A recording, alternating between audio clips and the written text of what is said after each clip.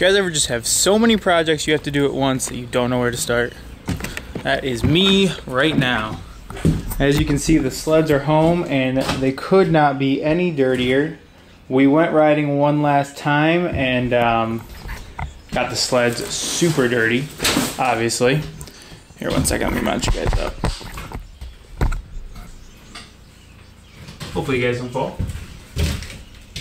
So yeah, we went riding one last time. I have video from it. It was a pretty cool little ride. The weather could have been a little bit better, but it was nice to get out one more time.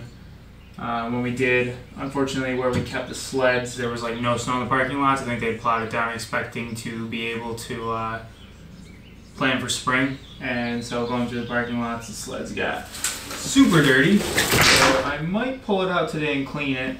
I'm also trying to do oil changes on my jet skis. I kind of want to get that done as soon as possible because hopefully we'll be able to use them pretty soon. It's middle of May right now and the weather's been absolutely awful, so I haven't been able to do anything. It's just been raining every weekend. So I'm hoping to knock all these projects out. We'll do a little Q&A about the sled. I got a lot of the same questions over and over again all winter, so I kind of want to go back and just answer any of them that I will hopefully not get next winter, and to just kind of clear some things up about why I chose the sled and how I thought it worked for the season and everything like that. So yeah, that's what we're up to today, and I know it's not the most exciting video. We'll be back on the machine soon. We'll be out on the water soon, and I'll have some better content for you guys. I appreciate everybody that watches like my Camaro videos and still shows support even when it's not that exciting of a time of year. But I promise we'll have more great content coming out soon, and I'm looking forward to it. Hopefully this is one of the last videos that's not too action-packed. So dirty.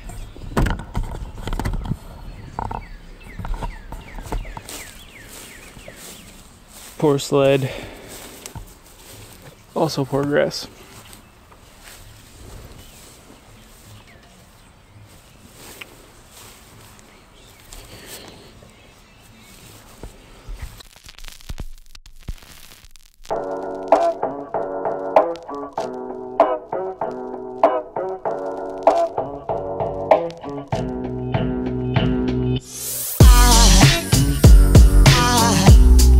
Aside from my soul,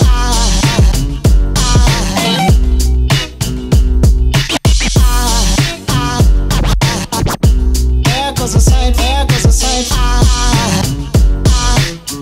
Now there goes a sight from my soul. There goes a sight from my soul.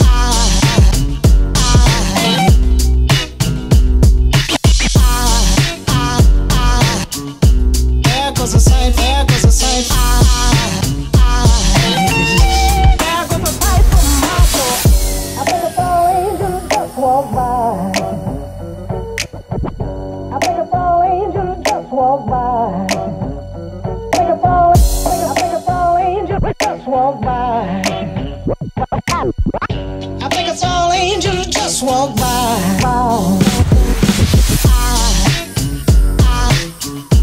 There goes a sight from my soul.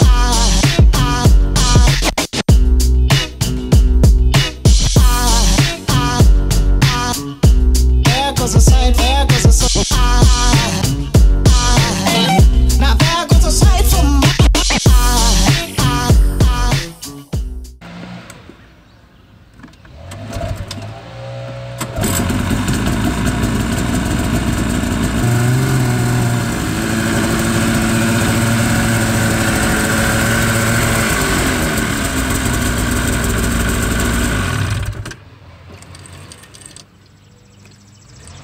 Got to plug the gauge back in.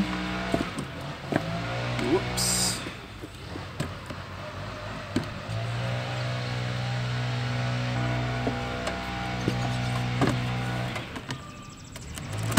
Never been very good at putting these panels on and off. Maybe someday. I assume it's like the Rev XP. It took me a long time to get used to doing the panels on that, and then I was a master at them. Okay, so I decided to wait a minute because that stupid leaf blower was super loud. Oh, there it is again. I've never seen people take this long to do a lawn. Alright, well I'm just going to get started because it's getting kind of dark out. So one of the first questions I got was what made me go from Skidoo to Polaris. I had 550 fan. That was my first Skidoo I ever had. I had it when I was like 13. My dad got it for me as probably my first like adult sled, I guess you would say. I had a 370 before that, but it was so slow on the lakes, I'm not really sure you could consider it a real adult sled. That was a lot of fun. I had that for 3 years. I think we put around 2,000 miles on it, and I did a bunch of different stuff to it. I'll throw a picture in this. 440 riser kit, the X package wrap, a whole bunch of stuff like that. Then I had my TNT. There's a video of that on my channel if people are interested. And then I had my 800R. I loved all three sleds, but I kind of felt like any shortcoming with Skidoo just continued and didn't really ever change. So, you know, weak bulkheads, not a lot of options when you get the sled as far as like colors you can get, and just other options in general. I didn't love the buying process. And, you know, I'd had Skidoos for so long, I was just ready to change it up. Also, in general, I like the new 850 now that this year they came out with all of the other options for the XRS and the free ride and all of that. I think the free ride's awesome looking, and it could definitely be something that I could have seen myself getting, but last year they didn't have it, and I was looking to buy a sled last year. I didn't really want to wait another year. And I mean, I don't regret a thing. The sled's fast, it's light, it's fun. It's just awesome. So I think there's always a great market for Skidoo, and I could possibly go back in the future, but I love my Polaris and don't regret buying it at all. So. Another question I get is how much snow do we get every year? This is, I'm from Syracuse, New York, and I ride in Old Forge, New York. I ride in Forge because, as crazy as it seems, the 90 miles it is to Old Forge from here, they get significantly more snow all year than we do. So we go there when there's green grass here and we're able to ride there. So we're just better off. There's also Tug Hill where we used to ride all the time. We haven't done it a lot in the last couple of years because we store our trailer in Old Forge, which kind of gets me into another question I often get: why don't you ride anywhere else? I want to ride other places. I plan to next year. We this year had just kind of gotten back into snowmobiling. We had kind of fallen out of it for a couple years with me being in college and stuff. It was hard. I finally got my first job, but I was busy trying to do as well as I could at my job, and I was just really focused on it my first year, so riding kind of took a back seat. But this year I was able to really put forth a lot of time, put some decent miles on, even with not a great year. And between that and then getting the new sled, we're going to ramp up riding again and hopefully get way more places in next year. I've ridden all over New York State.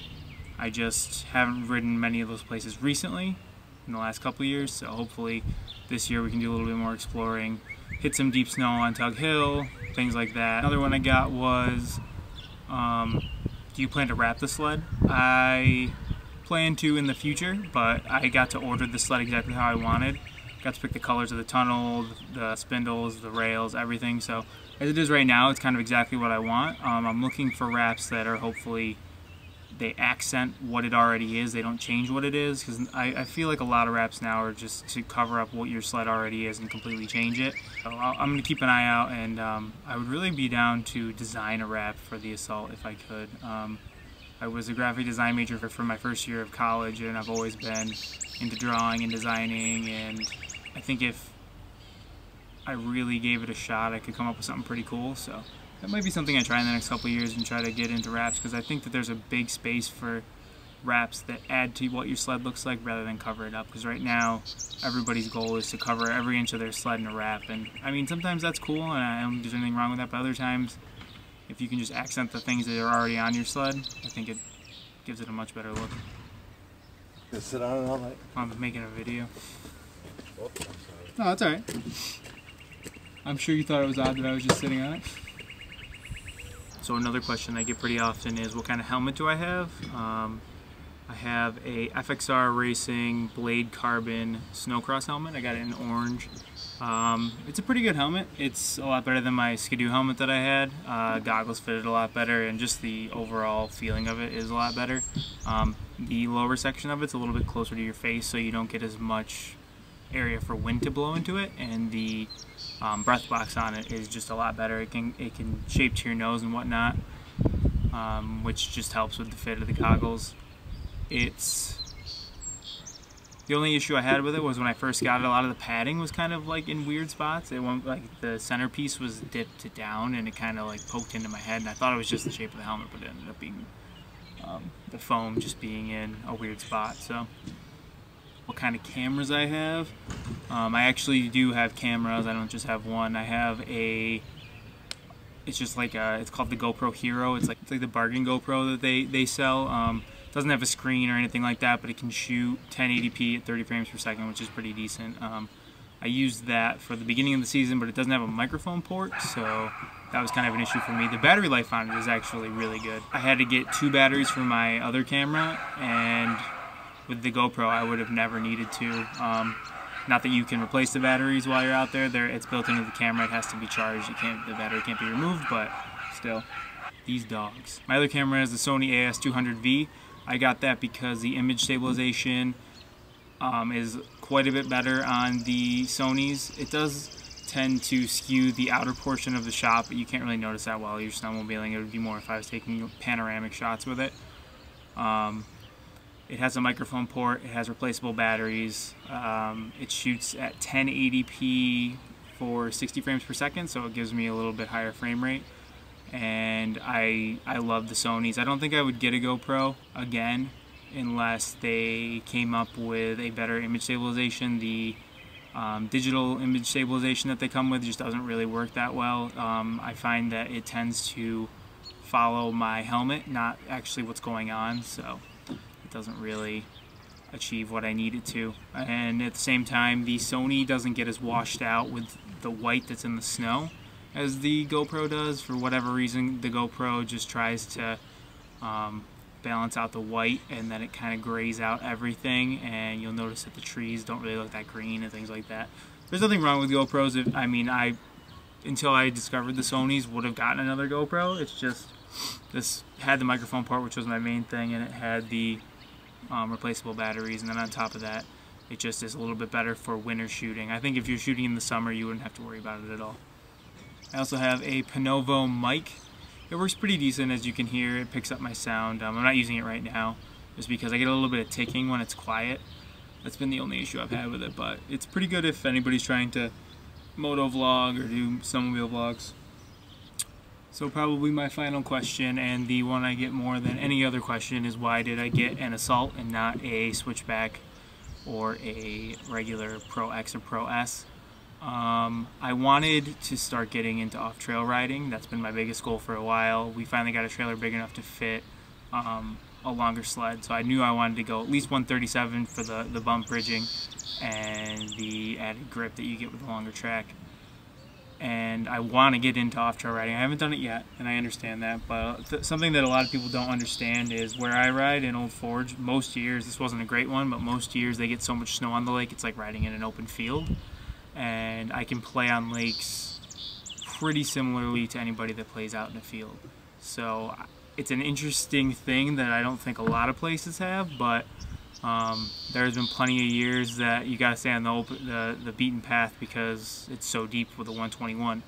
And I thought I'd be able to get footage of that this year. I kind of got to play a little bit in my, I think, second or third to last video, but within a couple days it got really warm and the snow settled. It was just a tough year for it, but I also want to go to Tug Hill because they get mobbed with snow at times, and they'll have feet, and it'll be fun to play with there.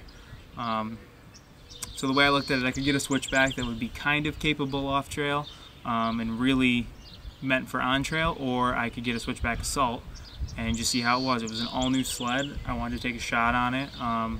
It's something different. I just wanted to kind of bring something new to YouTube. There weren't a lot of people even making snowmobile videos, and especially not one with a brand new sled, with it being something that wasn't out the last couple of years. They had it in the old Pro Ride chassis, not the Axis chassis. I thought it would be something cool.